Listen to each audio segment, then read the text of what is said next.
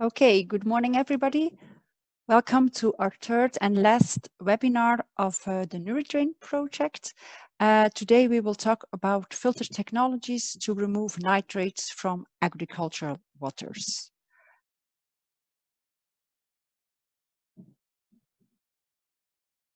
Okay, before we really start, I just want to give some practical arrangements. So I want to ask all attendees to keep yourself muted during the presentations.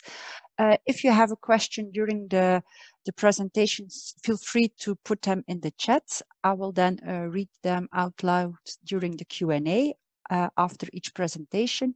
Or if you want to unmute yourself to ask your question directly, you can also do so. This webinar is recorded, and afterwards we will put available the video and also the handouts on the NuReDrain websites. Okay, I will first start with a brief introduction about the NuReDrain project. It's about nutrient removal and recovery from drainage water.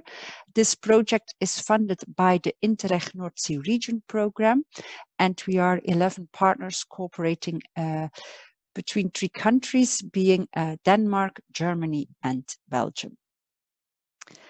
The goal of our project is to combat eutrophication, and we do so by installing end-of-pipe filter technology to remove nitrates and phosphates from agricultural-related waters. And we have 4 project goals. First of all, we aim to develop filter technologies that can remove at least 50% of nitrogen, 70% of phosphorus, and we hope to reuse at least 20% of the phosphorus saturated filter materials. And in the end, we aim that 40 organizations will be adopting our filter systems. So we mainly focus on drainage water, but we also consider greenhouse effluent, surface water, and water coming from a water reservoir for drinking water production. So throughout the project, we have 6 field cases, all spread around the 3 countries. And today we will present you the results that we obtained from our filter technologies to remove nitrogen.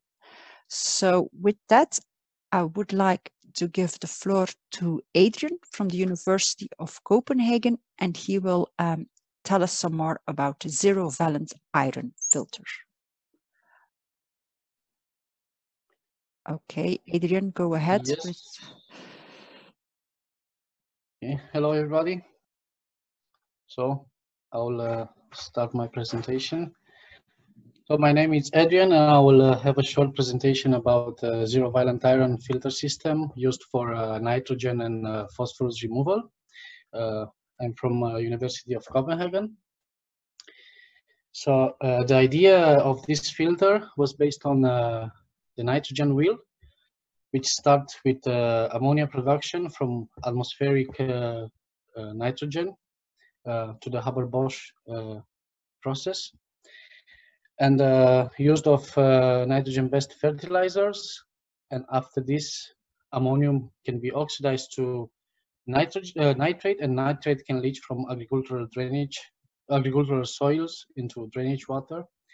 And one of the process to remove nitrate, one of the main process is denitrification. But this actually can return nitrogen again to atmosphere, and we have to produce more reactive nitrogen through the Haber-Bosch method. And with our filter system, we wanted to shorten a little bit the nitrogen cycle. So as we can see on this image, by using zero-valent iron, after the nitrate leaching, we wanted to reduce again the nitrate to ammonium, and then retain ammonium and reuse it as fertilizer. So we could actually recycle the nitrogen that can be lost through the denitrification process. So our objective was to develop a filter system that can remove nitrate and recover nitrogen from agricultural drainage water, and we develop a field scale filter And the principle of this filter is based on the stoichiometric reaction when using zero valent iron material can reduce nitrate to ammonium with 100% conversion. The filter system was formed from 3 units. First unit or section, it's a zero valent iron unit, which is filled with zero valent iron mixed with sand. And for our unit, we use approximately 45 kilograms of zero valent iron material. And this is responsible for nitrate reduction to ammonium process. The second unit, we call it the oxidation unit. This is very important because we wanted to remove the iron 2 formed in the nitrate reduction process by zero valent iron. As you can see in this reaction, there's a lot of iron 2 formed in the process. And in this section, we try to pump air through an air bubbler and to oxidize the iron 2 formed in the process. And the third section, filled with zeolite, and this section we use it to retain all the ammonium formed in the process.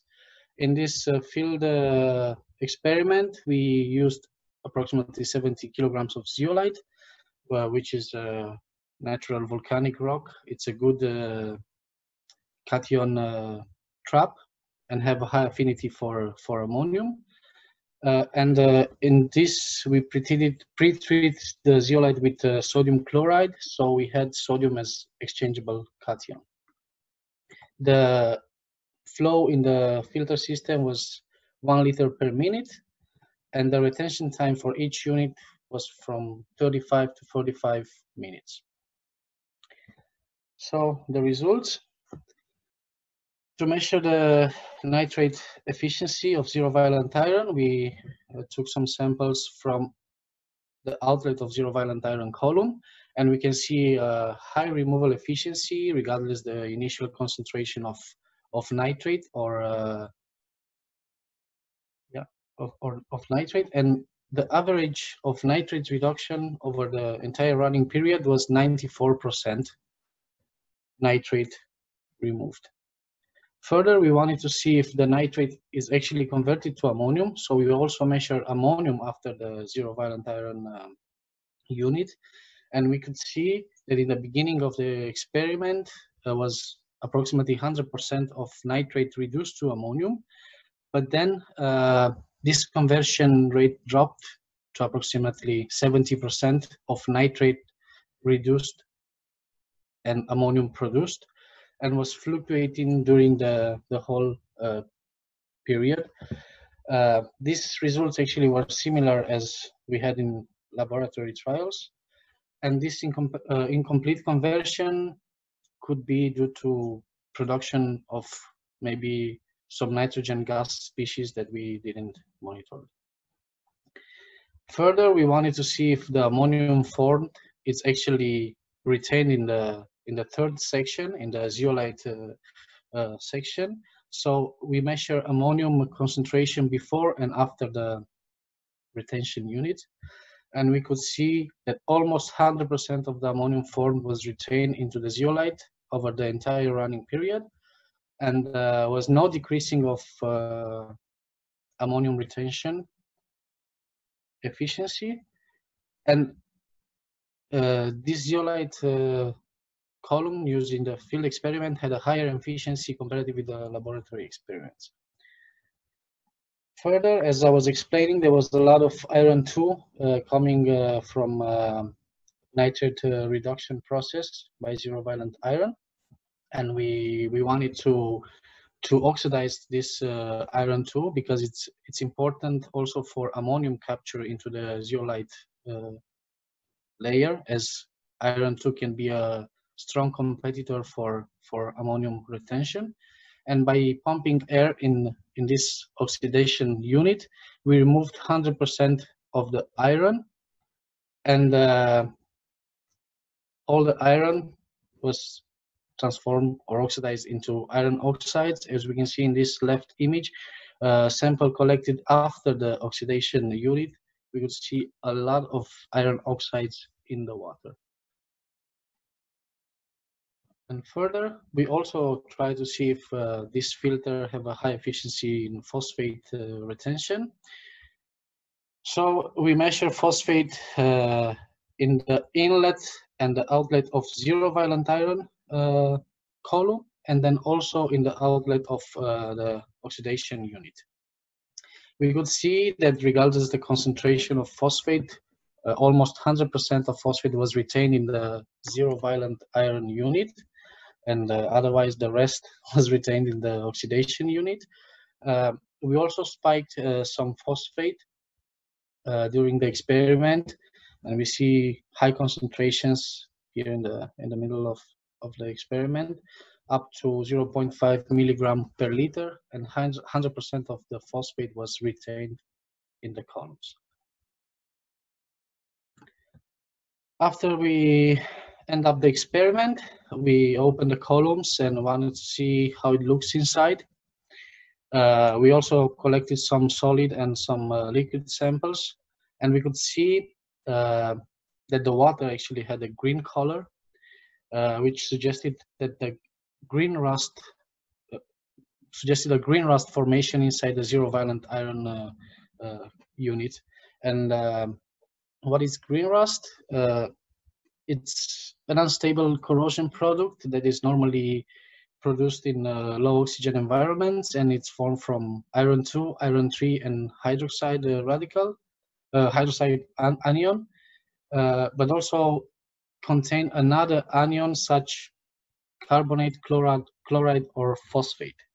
And the green rust found in our filter system was carbonate green rust. And this is important because this green rust have a good potential in water purification processes, and also can actually reduce nitrate to ammonium. Further, we analyze also the solid material, and the same images on the same analysis, we saw green rust carbonate formation on the surface of zero violent iron particles, and this is also supported by the X-ray diffraction analysis that we did. I couldn't put it here, but it also suggests a green rust carbonate formation inside the zero violent iron filter system and filter column. Further, I try to make some cost calculation, and for this I consider only the materials that we used for this field scale filter system. So zero violent iron material that we used in this experiment was approximately €1 per kilogram. The zeolite was between 2.5 and €3 per kilogram, and the filter system with tubings and pumps and all the materials that we use was up to €2,000. And then I wanted to see if I can calculate how much of the material we need to filtrate the water per hectare per year. And here in Denmark, it's approximately 2,000 cubic meters drainage water per hectare per year. So for that, based on stoichiometric reaction, we need approximately 72 kilograms of zero violent iron that will be consumed actually in the process, and approximately 500 kilograms of zeolite to retain the ammonium formed. And then having the amounts and the prices, a total amount or price per hectare per year could be up to €3,500. But if we consider the removal and recover of nitrogen from the 2,000 cubic meter of drainage water, and having the same efficiency or 100% efficiency removal and 70% efficiency of ammonium formation and retention in drainage water having a concentration of 10 milligram per liter nitrate, then we can actually retain approximately 14 kilograms of nitrogen per hectare per year in a form of ammonium. Of course, there's also some operational cost, but that is mainly based on electricity that you need to have the pumps working in the filter system. And regarding the filter evaluation, we had some pros and some cons about. It's a good filter system because nitrate can be completely removed even at low concentration and low temperature. We can recover the ammonium, so we can enable nitrogen recycle. Phosphate is fully removed. We can oxidize iron too, coming from zero valent iron nitrate reduction process. And this unit can be efficiently used in concentrated effluents, such as from greenhouses. The cons of this is just that nitrate removal can decrease over time because of zero valent iron surface passivation, because of corrosion layer formation. Oxygen can also consume zero valent iron, oxygen found in a drainage water. And this water reduction can generate some hydrogen gas in the column, so you have to make sure that you don't have problems operating with this hydrogen gas. It can create some pressures, and you need to have maintenance because requires aeration, so a pump needs to constantly work to remove the iron too formed. Of course, it's also a high iron consumption. And some improvements is that can also be a smaller zero valent iron particle used, and this can increase the reaction efficiency. Or once the efficiency drops, we can remove corrosion layers of zero valent iron particles through an acid wash. And we can also try to recycle the phosphate trapped into the filter system. Thank you, and this was the main okay. Yeah, filter. thank you, Adrian. Interesting. I already saw one question in the chat. So you mentioned that you trialed this now on an average concentration of 8 to 10 milligrams of nitrate in the drainage water. The question is, if the nitrate concentration would be higher, for example, 50 milligrams of nitrates in your drainage water, how do you expect that your zero valent iron filter would work then?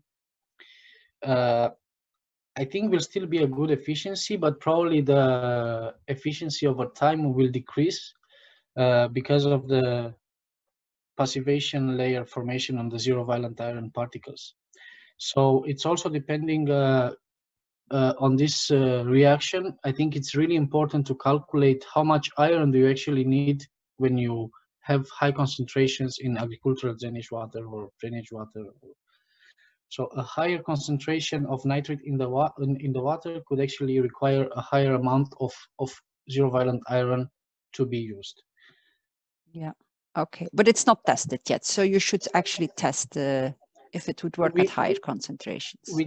I tried in a laboratory, only in laboratory experiments with high concentration of nitrate up to 25 milligrams per liter. We had a trial, and actually the efficiency was the highest efficiency, I think, was around 80 to 90% removed. Okay. But it was a short trial over a week, I think, and which I just wanted to see if actually, yeah, will work also on high concentration. But this can be optimized if you can calculate the concentration and the amount of water that you want to filtrate. Then you can know exactly the amount of zero valent iron that need to be used. Okay, yeah. Then another question, Olga is asking, what method do you suggest for the ammonium recovery from zeolites? Yes, we also tried that in laboratory experiments. Well, I took the zeolite from the unit, and then I exposed it to potassium chloride solution, 2 molar concentration, for approximately 1 hour, and shake it. And after that, I measured the ammonium in solution, so it was 80% of ammonium that I was expecting to be retained in the zeolite was already in the solution. Yeah, okay. But so, yeah, it's still something done at lab scale, so we still need to upgrade this, of course. But it's promising. It would be interesting if you have another container maybe with a solution, so you wash the column of zeolite just to desorb the ammonium formed and trapped in the zeolite, as you can also reactivate the zero valent iron by using acid wash. Okay, yeah. Then I have another question. So you mentioned that with your filter, you can remove approximately 40 kilograms of nitrogen per hectare per year. And the question is, what would be the cost of fertilizing a field with 14 kilograms of nitrogen per hectare per year? And does this outbalance the investment costs of your filter being the 3,500 euro per hectares per year? Well, that's a good question. It depends how you calculate this, because if you already start with the production of ammonia to the Haber-Bosch process, then you can actually have high costs for 14 kilograms of nitrogen-based fertilizer, and you need to consume a lot of methane and a lot of energy to produce that fertilizer. Comparatively, zero valent iron can come from waste, and that means that you don't have these high costs of the filter materials. So I think could be balanced actually, somehow, if you consider the energy spent to, of course there's a lot of calculations to be made, but somehow I think could be balanced. Could be balanced to use the recovered nitrogen, actually, indeed. Yes. Yeah, and then, well, the question, additional question to this is, if it would be working that we can recover and reuse the nitrogen, and if it's economically comparable or advantaged, or even if it's a bit more expensive, perhaps we would need to stimulate this process by providing subsidies, as it also is advantage for the water quality. It's just like an extra remark on that that was given. Okay, then I go to the next question. It's Hans Christian, who is thanking you for your nice presentation.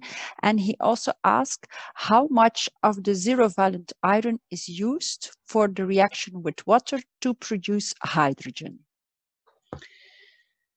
Yes, that's a good question. How much zero valent iron is used for a reaction with water to produce? It depends of the, it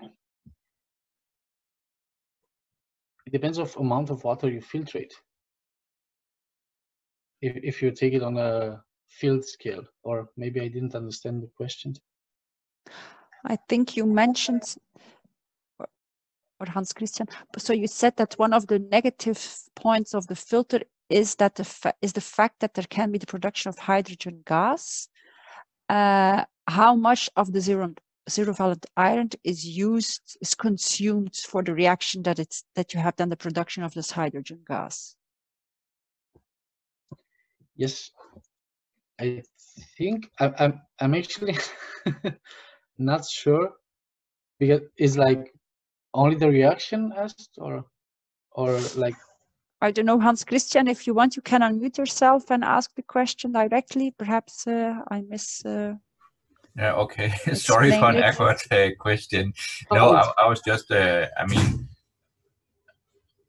you consider how much of the iron is being used to reduce the nitrate, but then you also say that some is producing hydrogen from the water. So you have a byproduct, which is hydrogen, and you even may have a little bit of oxygen in the drainage water that is also consuming the zero valent iron. So I guess it's a question that is difficult to answer, but do you think it's 5 or 10% of the zero valent iron that is used just for pure corrosion and hydrogen production?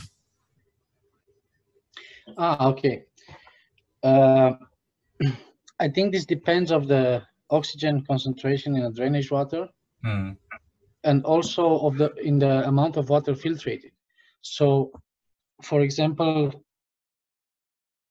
I think it's just based on the chemical reaction that if you maybe used to filtrate a cubic meter of water, then you can lose up to, I can say 10%, maybe more, of the zero valent iron.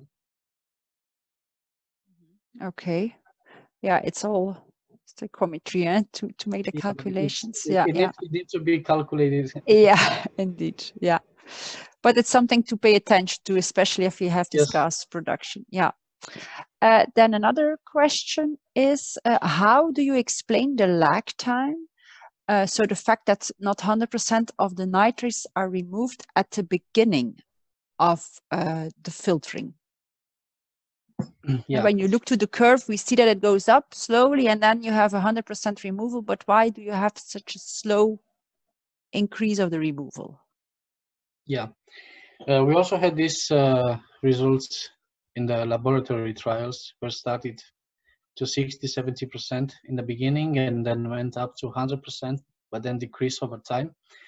And I think this is due to many factors, and one of them can be the saturation of the column, because having even if you have a low flow and upflow, you can still have some air trapped into the filter material, and where that is, then you can actually you are not using the whole filter material to filter the water, and in the beginning can be some maybe preferential flows. It's also, I think, it's also based on this maybe reaction between nitrate and the zero valent iron. As I found in literature, they suggest that first nitrate is absorbed to the surface and then the reaction starts. So can also that can also be a factor, that you need some time till reactions start to work optimally. Yeah. It can also be that you start aging, let's say, your column for a few hours or for a few days before taking samples. So, yeah. Yeah. Okay. Yeah. Thank you. Okay. I have no more questions in the chats. I think we're through that for your presentation. Thank you very much, Adrian. Thank you. You can stop sharing your screen. Yes. And then I am happy to give the floor to Sascha from OOWV, and he will tell us some more about mobile constructed wetlands. Thank you very much. Hi from my side as well, and thanks for joining that webinar today. I am going to talk today about mobile constructed wetlands at the Lethe River in Germany. My name is Sascha. I'm working at the Oldenburg and Isthrisian Water Board. We are a regional water supplier, and we started that project in a area that I'm going to talk about on the next slide. So I'm going to talk about the problem, the filter. I describe it with some nice pictures and give you some results, and then tell you what we're going to do next. So here in that picture, you can see a satellite image from our study area. So the main focus here are those fish ponds in the square A. They have a catchment area of, or the pond area in total is around 120 hectares. They are inside of a natural protection area. The nature reserve is 460 hectares roundabout, and the status of the nature reserve is threatened. because of shore weeds. They're red listed, and that is one reason why the nature reserve is there. But due to high nitrate levels stemming from the river downstream, upstream, they cannot compete with other plants. So the owner of those fish ponds they did some extensive measurements as well on the topic of nitrates, and they calculated that there's an annual nitrogen input of around 40 tons per year, and only around 1 to 3 tons per year is leaving the system. So the rest of that nitrogen is staying in the pond area. Maybe you can see it from the satellite picture as well. All of that is agriculture land, and here in the B square we have the spring area, which is also there's intense agriculture with maize and special crops like blueberries, and we have a poultry farm directly next to the spring, and there most of the nitrate is coming from. We did some in the last 2 years. We did some monitoring as well. Here you can see on the right hand side the Lethe River, the spring area, and some other tributaries. So we just wanted to see what is going on there.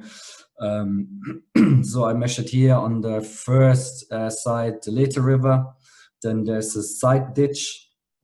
The Lethe ditch had 2 measurements or measure sites here, and here's some kind of a small lake where the Lethe is draining to, and we wanted to see what's going on there as well. I show you here now 3 sites. The first site, that's with the black dots, that is the Lethe River. The second site here on the bottom, that's the Lethe ditch. And on the upper part, that is the Lethe River in the spring area. So you can see here nicely that most nitrate is coming from the spring area, and the tributaries are rather decreasing the nitrate levels in the Lethe River. And the Lethe ditch, because it's much smaller, the catchment is really tiny, has very low nitrate levels. Yeah, and you can also see that from comparing from summer to winter levels, they are increasing. So our first construction site, and remember, I'm going to show you the mobile wetland later on, but our first construction site was here on the Lethe ditch. This was rather a test to show the river owners that the plant isn't really creating much backwater. And if we would be able to show them that this is the case, then we would be allowed to move further upstream, where there's much smaller volume flow, and also the concentrations are much higher. But that was a little bit problematic. As you can see here on the pictures, the site wasn't suitable for that kind of plant at all. So there was high water flow, high groundwater table. As soon as you started to dig, the groundwater would come up. And the fine sandy substrate didn't allow us to place the plants and protect it against the water flowing around it. So we had to dismiss that site and realize that the plant can't really be dug in that area, because the sand or the soil, the substrate is almost the same in that catchment area. So now I'm gonna tell you a little bit of filter.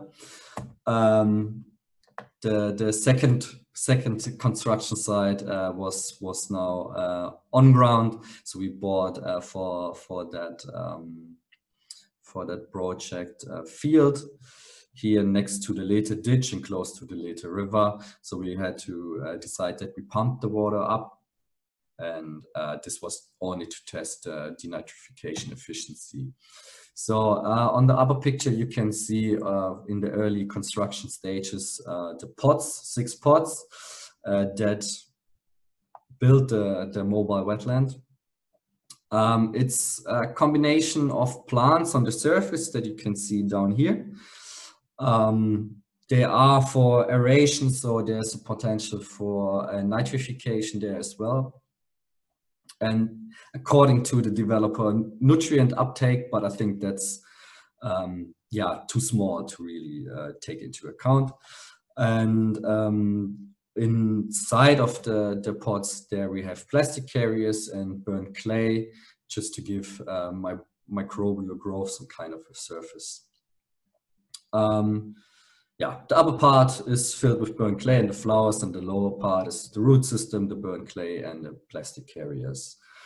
We are using a 50 watts pond pump to supply the installation with water. Would have been nice to find a pump with less energy or less power to fill it, but sadly this is the lowest or the smallest one that we could find that was able to get the height difference.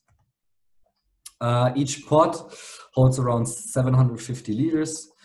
And inside there are the plastic carriers, as you can see them here. And we filled the plastic carriers, as you can see on the lower picture, with burnt clay, just to further increase the surface area. If you look on the pure water volume that can be held inside of those pots, it's around 1.5 cubic meters. And yeah, we use green nets to keep the burnt clay in place, so it doesn't float around, and at some point you don't have any clay anymore in the first couple of pots. Yeah, we made sure that the inflow is diverted to the bottom, so it goes down through the plastic carriers and the clay, and then it rises up again through the further pipes. For 6 pots, we paid around 6,000 euros. Here's the monitoring equipment. We have pipes on the inlet and outlet, just like this. And our multi-sensor or multi-parameter sensors are directly put into those pipes. We measure nitrate concentrations, total suspended solids, water temperature, chemical oxygen demand, like equivalent. So it's not directly measured, but it's some kind of equivalent. And O2 concentrations are monitored in a 15-minute, every 15 minutes. And what we're going to do in the future is that we regularly check the measurements with lab analysis and see if that's correct or not. So the power supply is a little bit more difficult here because it's quite a remote area where we don't have connection to the power grid. So we use, on the one hand, we use solar panels, and we use an electric cell as well that works with methanol. The solar panels, of course, power the pump and fill the car battery that we have there as well during day and during sunshine. But because we're in northern Germany, sunshine is not that abundant. So we use the electric cell to fill the battery and power the pump during the night and cloudy weather. What we can see now, since the weather has gotten quite bad in the last 1 or 2 weeks, that the fuel consumption is now really high. We use only one solar panel for the pump and the other one for the multi-parameter sensors, but we might change that setup a little bit. So we use 2 panels for the pump, one electric cell for the pump and another electric cell for the sensors probably. And we're going to the results. We finished construction only last week because we had a month-long struggle to find a pump that is actually working for us, and that was a bit of a hassle. But you can see here that the data that we have shows two distinct phases now. So we have loading phase. The pods were full already. We had some trial runs with pumps and a generator. So there was water already inside for a long period of time, and we had lots of rainfall. So there was quite a low nitrate concentration for extended period of time. That's why we can see here now in the growth phase that a potential between input, which is the blue upper line, and the output, which is the lower orange line, is still quite low. So we have around 6 to 9% of denitrification right now. But I hope that it's going to grow further. So I expect that the nitrate concentrations were too low for the biofilm to establish properly. And then it just takes maybe 2 or 3 weeks if the weather conditions stay favorable. So it might take then 2 or 3 weeks for the biofilm to further establish. We have here some kind of dilution event.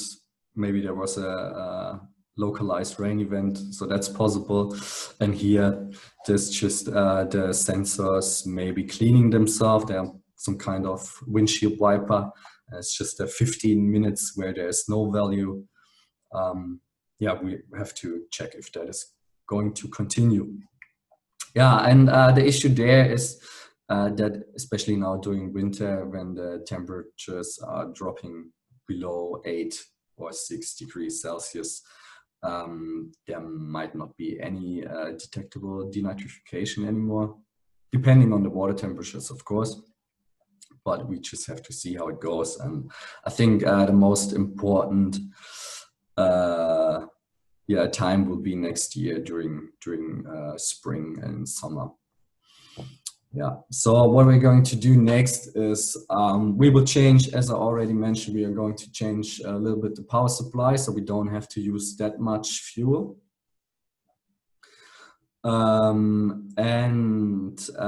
might be, I think I forgot to mention it, so we have like around 70 milliliters per second which flow through the installation, which means retention time of around 5 to 6 hours. We might, we are going to check if an increase in retention time will do the trick. But it's also possible that low carbon levels might hinder the microbial growth. So we have like a TOC of 3 milligrams per liter, so we might need to substitute the clay or mix the clay, at least in the first pot, with wood chips, so we can increase the carbon levels or give them a carbon source to feed on and see how that goes. So thank you very much for your attention, and looking forward to your questions. Okay, thank you, Sascha, for your presentation. Are there any questions for Sascha? There are no yet in the chat. But Sascha, I have a small question. Perhaps you told it, but it was not clear to me. But how long does the water stay in the pots now currently? So the retention time is around 5 to 6 hours now. So we might need to increase it until 8 hours. So that might be helpful as well. Okay. We know from former experiments that it's important to give some time to the biofilm to grow. So I think we really need to wait and see how the things are developing. But the carbon source will indeed be important. So you might have a chat with Pieter just to see how they managed to do so. Now, I have a question. So somebody said it's an interesting setup. What is the aim of this setup? To install mobile wetlands, and is it then comparable to natural wetlands which are digged into the soil? I will just read out all these questions. Could it be used to translate the natural capacity of wetlands nitrogen removal, or is it the aim to create super efficient wetlands for N removal? So the goal was to see if we can attach those wetlands to, or if it would be possible to attach them to drainage pipes. In our area, we have the problem that there is not much space.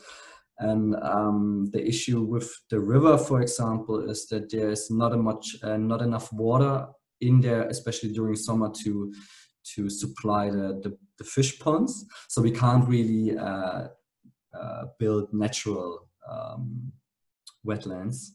So we thought about that in the first stage of the project, but we had to sadly to dismiss it, because that would have brought, of course, some other positive effects for the natural protection area. So the main goal behind it is to dig it in the ground and then let drainage pipes run through it. And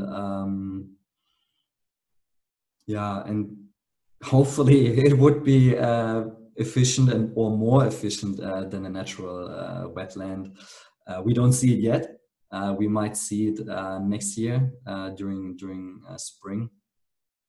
But yeah, that's one of the main goals here, to see if it's working properly, and that's a possibility to dig it in the ground and attach it to drainage pipes.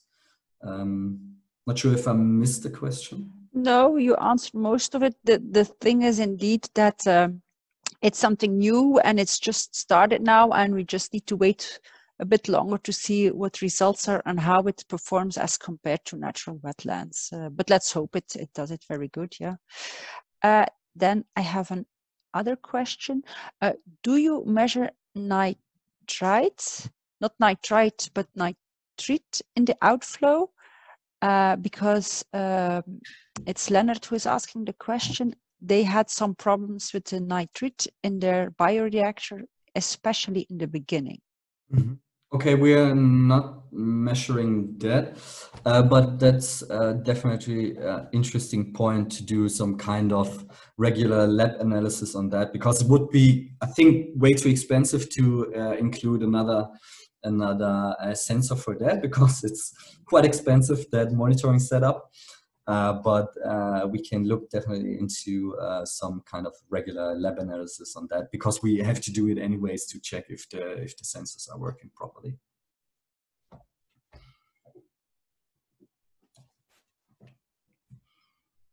Okay. Sascha, then you also mentioned that you think that by next year you will know better if the system will be working, especially in the spring. So we know that the nitrates are mainly leaching during the winter because of the rain. So it also has a diluting effect on the concentrations, of course. When you did your monitoring campaign, you did it.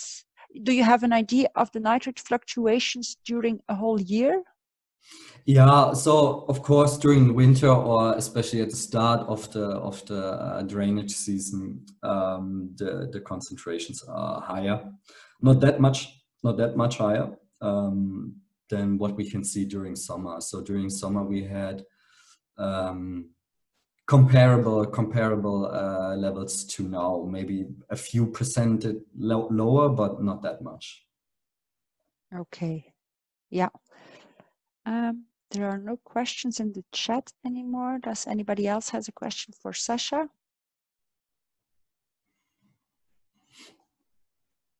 No? Okay, then thank you, Sascha, for your presentation. And then I invite Pieter to take the floor and to tell us something more about moving Bed BioReactor to remove nitrates. Okay, thank you. Can you see my screen? Yes. Okay, perfect. So hello everybody, I'm Pieter Van Aken. I'm working in a research group at KU Leuven. And we developed a system to remove nitrate from drainage water. So what we have done is try to translate a technology which is used in industrial wastewater treatment, and it's the moving bed bioreactor, and we can translate it to the application of treating greenhouse effluent or drainage water. Why we did it is because we try to reduce the area which is taken by conventional techniques like constructed wetlands or so on. The work is not only my work I present today, it's a work of Professor Of de Wiel as well, and my other colleague Nico Lambert. We did the main focus about the development of the technology and development of the concept, whereas the implementation we work together with different partners, but that will be clear throughout the presentation. So our system is based on biological denitrification, as we have seen also by in the previous presentation. So we use anoxic conditions to convert nitrate into nitrogen gas. It goes indeed over different types of nitrogen molecules, let's say, and nitrite, nitric oxide and nitrous oxide. Where it is important that the complete the reaction will be completely so that the conversion will be complete, because some nitrous oxide is a little bit dangerous as well, because of the impact on global warming. So that's something we keep in mind. The nitrogen gas that we produce, it's also a little bit a disadvantage of this system, so we cannot recover any nitrogen. Yeah. What we need is indeed a carbon source. We use a glycerol-based carbon source, but I will tell later on why we use this type of carbon source. To intensify this reaction, we use the technology of moving bed.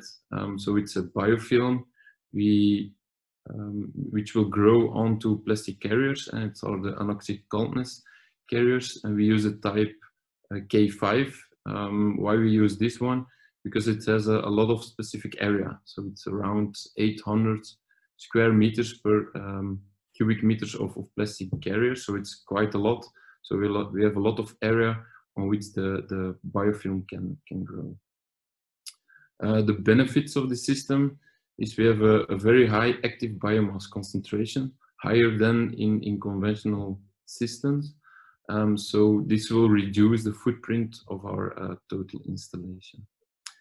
Additional, like if you compare to suspended solid systems, the biofilm is attached to the plastic carriers.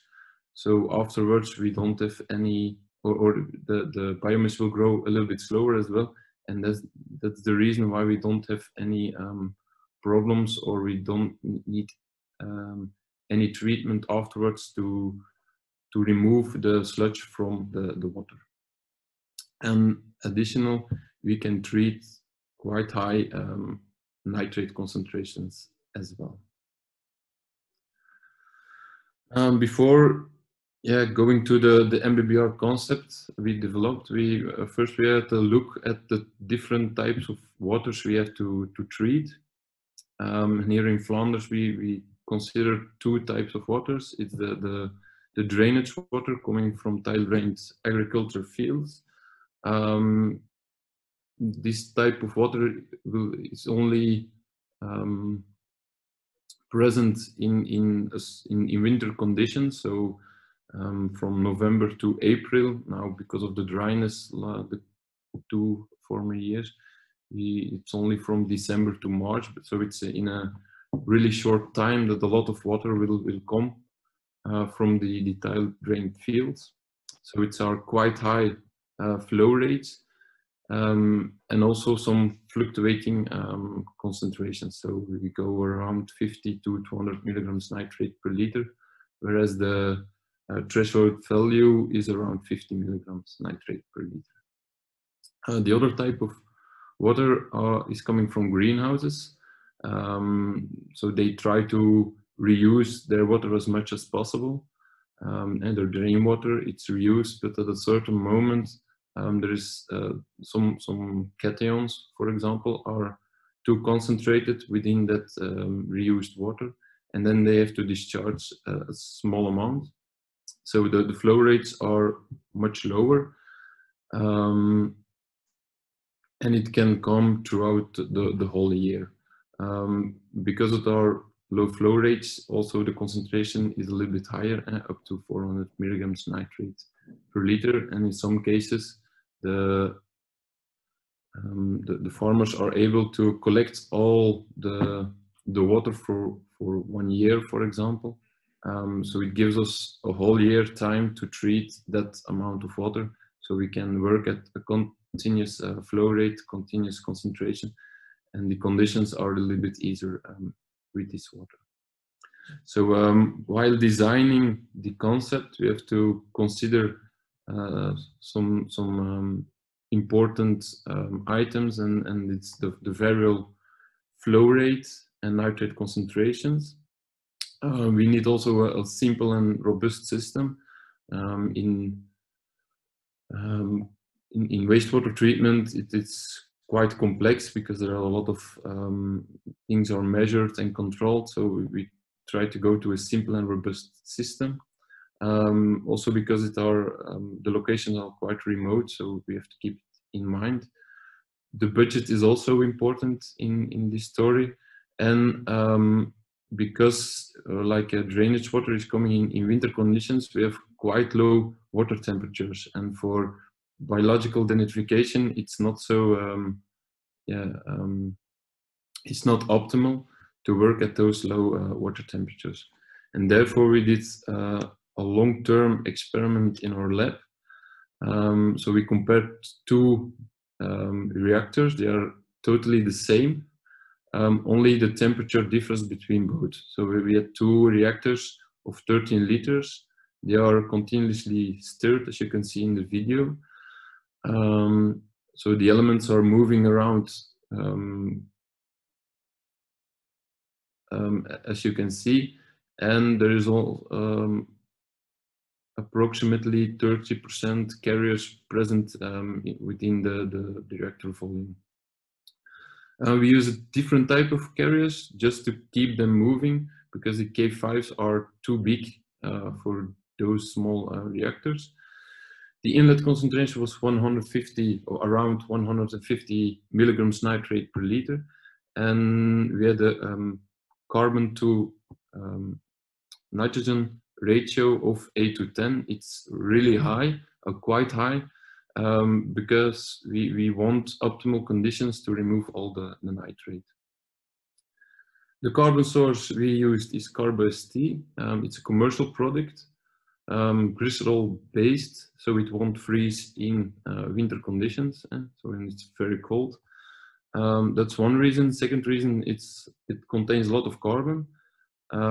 We can pump it quite easy, and that's also necessary, some practical issues.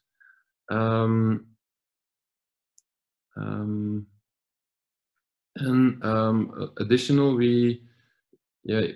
depending on the type of carbon source you use, it has an effect also on the pH. And the biological denitrification pH will change, but this type of carbon source is able to buffer the pH, and we only see the pH differs between 6 and 7.5.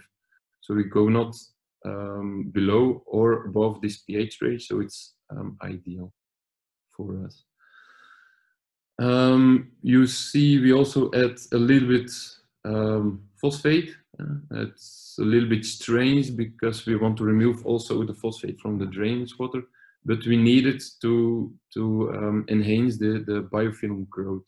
So, but we monitor the effluent, of course, and if everything is going well. We see no phosphate going out of our reactor. So everything is taken up by the biofilm.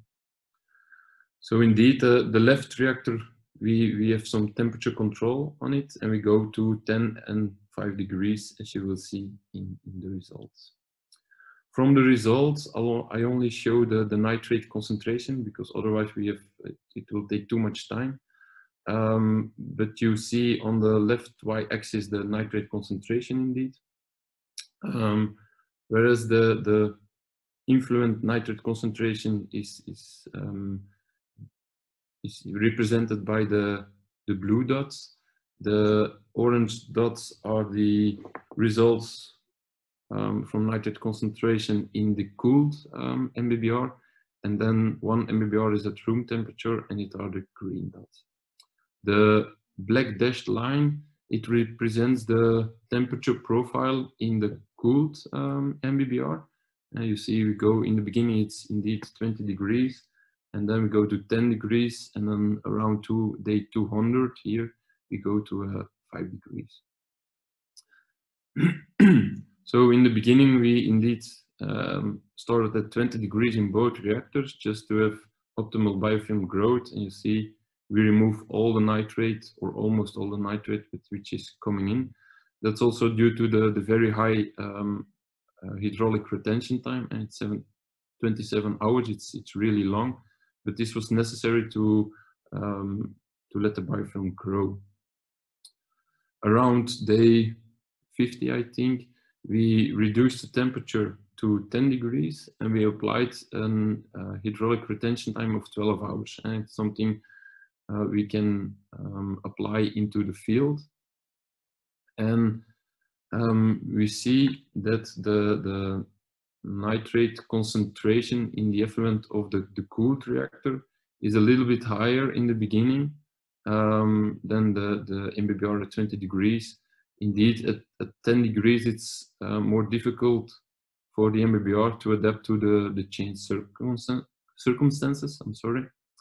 But afterwards, we are able to remove the nitrate below the threshold value of 50 milligrams per hour.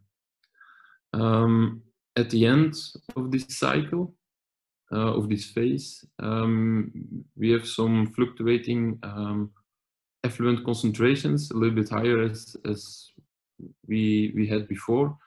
And that was caused by a shortage of carbon sources. So we had some problems for pumping the carbon source into our reactors. And then you indeed see immediately an increase of the effluent concentration, which is also logical. Afterwards, we decreased the temperature to 5 degrees, but at the same hydraulic retention time. And then we see that the effluent concentration of the MBBR at 5 degrees are a little bit higher than the effluent concentrations of the MBBR at 20 degrees. So yeah, at 5 degrees, the nitrification rate will be a little bit, will be lower, and that's something we see in the effluent, of course. But we are still below the threshold value of 50 milligrams per liter, so it is quite good. Now for the hydraulic retention time at 8 hours, and we lowered it to 8 hours, but we had some problems here about follow-up and so on. So this phase we are repeating at this moment.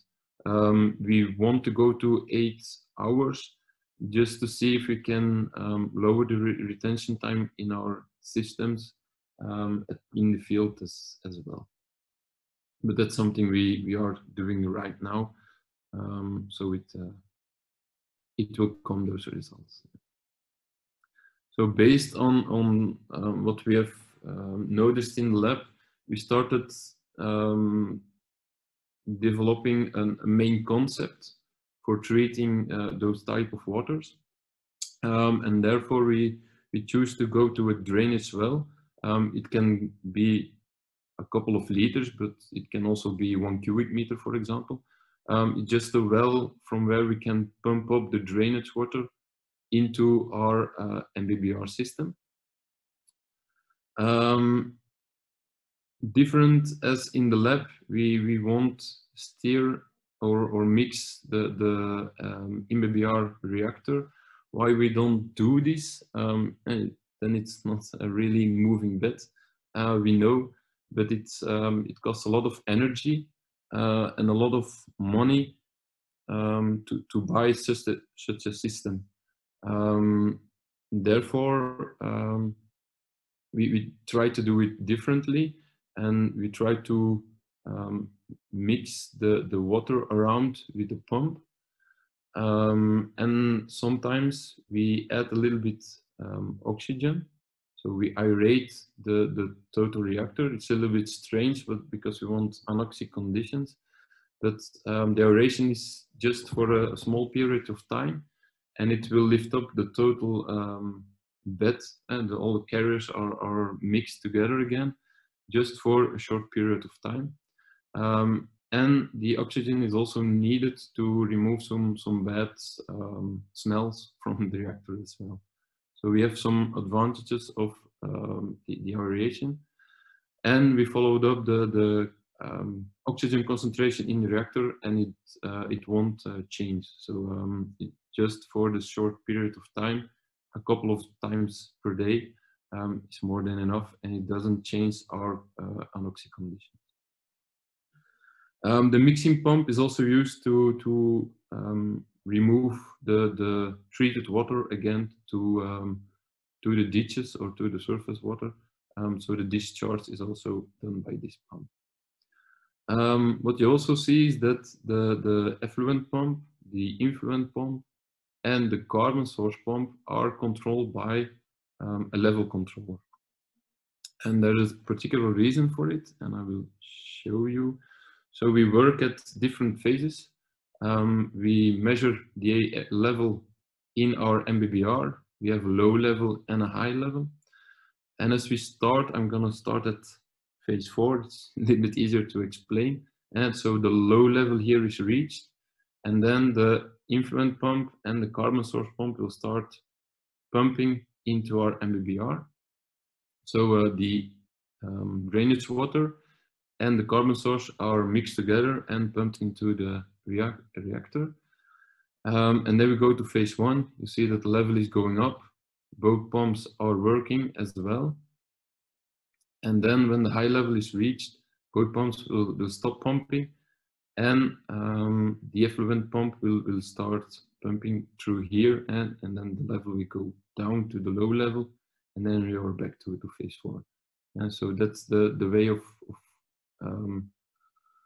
adding the carbon source to the reactor, and the concentrations, we know the concentrations more or less, and we can change here the amount of carbon we pump together with the drainage water. There is also a level measurement in our drainage well. It's just to prevent the influent pump, that it will work, that the influent pump will work when the level is too low, and yeah, it will work without any water, so that's not so good for the pump. And then based on the type of water and the type of location, we developed 3 concepts, and the implementation of those concepts, we did it together with the different partners here in Flanders. The first concept is the self-assembly concept, and it's together with PCS. It's the Ornamental Plant Research group at Belgium, and it's a system based on a universal cubic container, and it's 1 cubic meters, which the farmers can build themselves. It's to treat greenhouse effluent, so it's a low flow rate indeed, and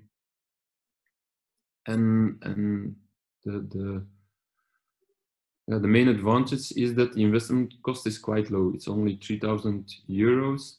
The operational cost is about 1,000 euros per year, This is mainly the carbon source and the electricity needed for the pumps and to work the system. What's also included in the operational cost is the time that the farmer needs to build the system and to maintain the system throughout the year. And then we calculated an efficiency cost. How much will it cost to remove such amount of nitrate, and we will come up to at 107 euros. I've got some results from PCS. Throughout the year, they have took some samples at several days throughout 2019 and 2020. At 8th of August, the system was started up, so there was no nitrate, of almost no nitrate was removed. And 2 months later, in October, we had an efficiency around 70%, a little bit higher. So we go from 600 milligrams per liter to almost 150 milligrams per liter.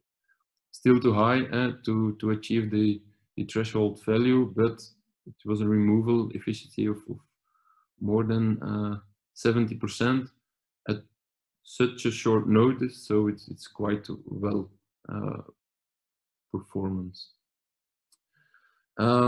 And then later that month, the nitrogen concentration was a little bit lower, much lower at the influent. It's a little bit higher than 100 milligrams per liter, and then we were able to remove all of the nitrate. In November, there was no nitrate present in the influent, so there it's also nothing removed. And then 1 year later, during summer, they started up again. And then we were able to achieve the high removal efficiencies as before. So it were very good results.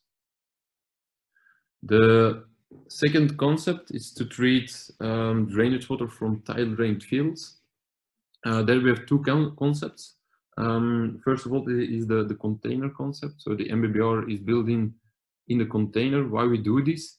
It's to keep in mind the weather conditions during winter.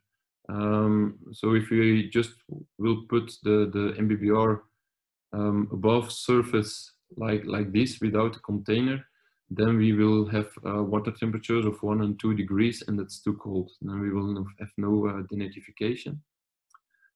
This system is a lot bigger, and we have 8 cubic meters, and we can treat 15 cubic meters a day. The investment cost is quite high, and it's 37,000 euros. That's indeed because of the container, because of the higher volume, and because we build the system above the ditch, so it won't take any surface from the fields of the farmer. On the picture here above, you see some solar panels. The investment cost I represented here is without solar panels. The operational cost here is 2,600 euros a year. Much more carbon source is needed, and this is with keeping in mind the energy cost. So if we use the solar panels and we can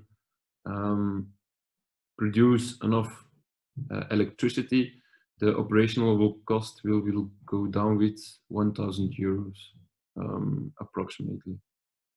I have no results in detail, but the removal efficiency was around 77%, whereas the inlet concentration was 140 milligrams nitrate per liter. Because of the high investment cost, the efficiency cost was also a little bit higher, and we go to 135 euros per kilogram nitrogen removed. And then the final concept is an underground concept, also to treat drainage, water from tile drained fields. There we use a concrete well, and with a quite high volume, 15 cubic meters. we can treat the same amount of cubic meters per day, and the flow rate is quite the same as the concept before. We might go a little bit higher, but that's what we will try to achieve to treat. The investment cost was a little bit lower than the concept before, and 30,000 euros was needed. The operational cost is quite the same, a little bit higher as the concept before, because the inlet concentration is also a little bit higher, so we needed a little bit more carbon source. But because we can remove a little bit more nitrogen, the efficiency cost is also a little bit lower, so 105 euros per kilogram nitrogen. So indeed, it's a concrete well, and here you see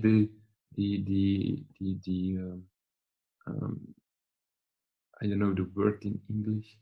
The inlet of the reactor. Here you see a picture without the carriers. On the right you see the picture with the carriers, and on the left picture you see the aeration is working quite well, and we have some mixing over there. On the picture in the middle you see the big bags in which the carriers are present, and we added the 2 big packs into our reactor, and you see my colleague Nico is standing beside it. I have some results. It's our only results from our first year, and during our first year we see that the biofilm needs to grow, and because only water is in winter conditions at cold temperatures, it goes a little bit slower. So we have different values which are above the threshold value, and it's because of the biofilm is not fully grown. That's one. Also, the flow rate was a little bit higher as we expected during design, but now we try to keep it in mind, and we will start working a little bit sooner than November. So we will start in October with treating the water over there. And also we had some problems, and because of the high flow rate we needed more carbon source as expected. It's just a practical thing, but we had only a vessel of 20 liters available, and it was not enough to overcome a certain period, and now we change it to a vessel of 100 liters, so we can the period will be extended by a factor of 5. So we hope we will have next year, or the coming drainage season now, some better results, and that we can achieve a good removal efficiency and always be below the threshold value. So that's my whole story, and hopefully there are some questions. Okay, yes, thank you, Pieter, for your presentation. There is already one question in the chat. The question is it not possible to mix your carriers by bubbling with nitrogen gas or oxygen or another gas? Yeah, or do you use air rather than oxygen, and would mixing with another gas be too costly? Yeah, another gas, like working with nitrogen gas or something, it will be too costly, I think. Also because the locations are quite remote, so so we have to produce it in situ. So it's not so easy from a practical point of view, but it should be possible. To use oxygen, it's not so good, because then we will change the anoxic conditions. Air is also not so good, because we pump in a lot of oxygen as well, 20% of the amount is oxygen, more or less. But yeah, at the short period we do, it doesn't change our anoxic conditions. So we need to keep the anoxic conditions, while otherwise the denitrification reaction will not will not occur. Yeah. And how long is it that you mix? Now it's, I think, 5 minutes every 2 or 3 hours. Ah, okay. It's not that much. No. We keep it in mind. So if we have, when the implementation was done, first we wanted to achieve good results with these circumstances. So mixing for 5 minutes. But if the results are very well, we try to increase the mixing time. So we try to change the operational parameters, so we can increase the maximum, the moving of the carriers. Yeah. Okay. Then there is another question. How do you manage to have the temperatures high enough in the container during winter periods? Yeah, we measure the temperature.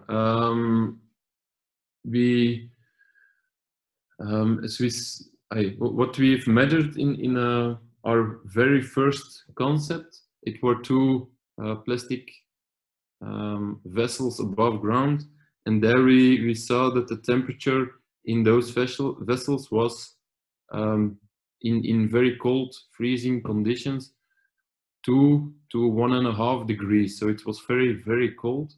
Whereas the drainage water was coming in at 6-7 degrees. So it's a difference of 5 degrees Celsius. It's quite a lot for denitrification.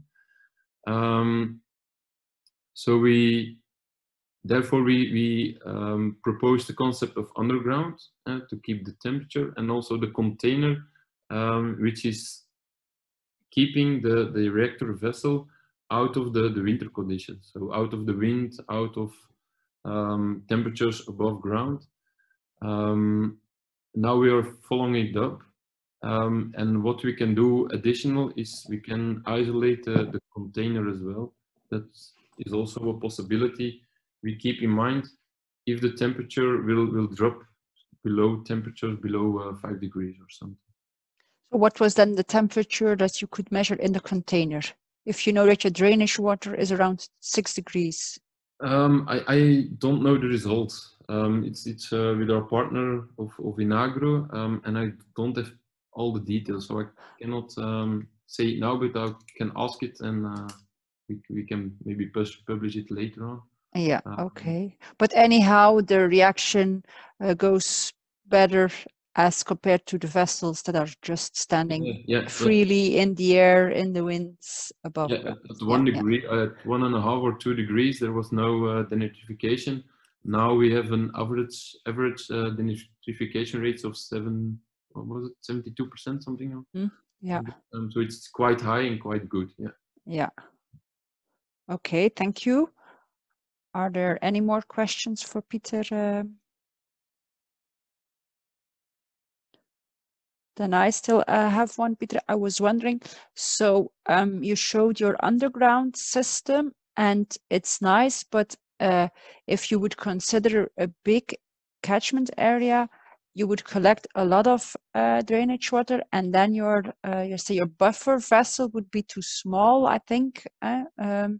Would it be an idea, if you have an area in which you have a natural depression, that you collect there your drainage water? It can even be a small ditch or something, and that at that location where you have a collection of big amounts of water, that you there install your MBBR eventually underground, to have like an intensified denitrification as compared to the big natural wetlands.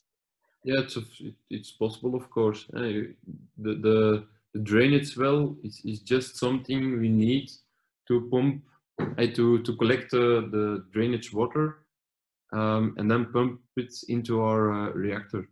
So if it's a ditch with which is all where the water is present, or it's a pond, let's say, then it's also good for us. We just need something to pump up the water into our reactor. Yeah. So anyhow, if it's in a remote area, you would need to find a way to have electricity production so that you can activate your pumps. Yeah. Why we came up with the concept of the drainage well of 1 cubic or 2 cubic meters is because in the area here in Mechelen, nearby Mechelen, a lot of farmers, their tile drained system will come up in a drainage well, and they start pumping from the drainage well into the ditches. There they have they collect or they keep their water in the field as much as possible, and only when they need to work on the land and for the new season, for the vegetables and so on, and when they need to plant the new plants, then they start pumping away the water. You have some natural catchment, or you have a natural barrier to keep the water at place and not immediately to the surface water. Yeah. Okay. Then there is a new question.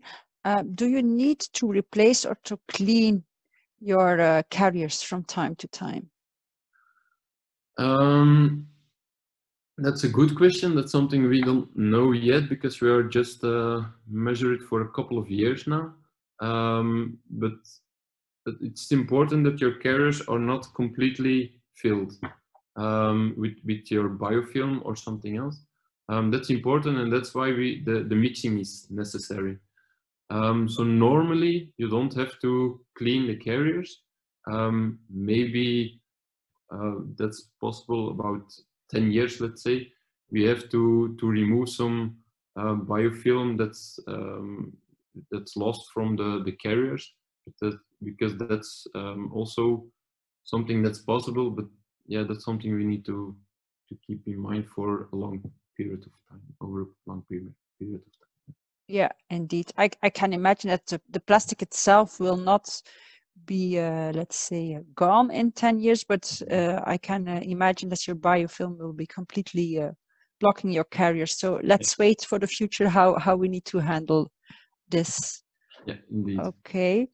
There are no more questions in the chats. I don't know if anybody else still has a question for Pieter. Anyhow, I also want to explain to the audience that PCS drafted a manual which explains how you can construct a do-it-yourself MBBR yourself. So people who are interested to start experiencing with the system, they could try to build it themselves, and you can find the manual on our Interreg website. Okay, so this is the end of a series of 3 webinars that we organized in the frame of the NuReDrain project. I want to thank all the speakers for their efforts. And of course, I want to thank the audience to be present. So as announced, the handouts and the video will be posted on our website so that you can have a look to it if you want to later on. With that, I want to close this webinar. So thank you to all the project partners for their continuing efforts. And thank you to the Interreg North Sea Region Program for their support, as well as the province of Antwerp, East Flanders and West Flanders for their match funding. So thank you very much. Talk to you later. Bye-bye. Bye-bye.